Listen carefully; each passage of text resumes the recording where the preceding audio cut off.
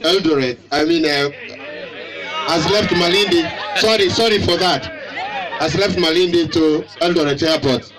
That we just have been given by the FAA in the United States means for Kenya that we will open up the market, which is North America, meaning we will have direct flights between Kenya and the United States, and of course the other way around, meaning you don't have to fly via Europe, or you don't have to fly via another country, you can fly directly. So from a tourism point of view and a business point of view, it means you will have shorter flying time to the United States and back.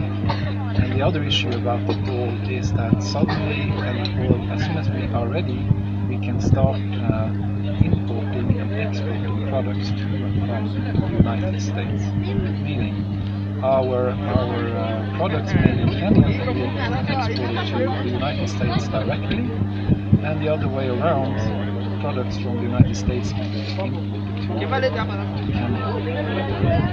This is a huge step for Kenya and for East Africa.